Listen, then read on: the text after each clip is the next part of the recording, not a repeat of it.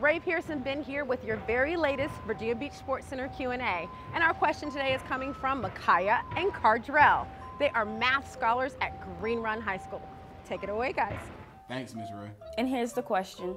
How many tacos would spectators have to purchase to reach the top of the arena if they were stacked vertically? A, 215 tacos, B, 75 tacos, or C, 100 tacos? Tacos? Oh, that's tricky. Now I'm hungry. Oh, what's the answer? Vertically means end to end, so the answer is C. For every 2 tacos, that's a foot, so 50 times 2 is 100. And the Sports Center is 50 feet tall. Wow, that's a lot of tacos.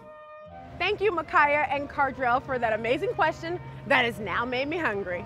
We are celebrating with you and your classmates Green Run High School's 40th anniversary.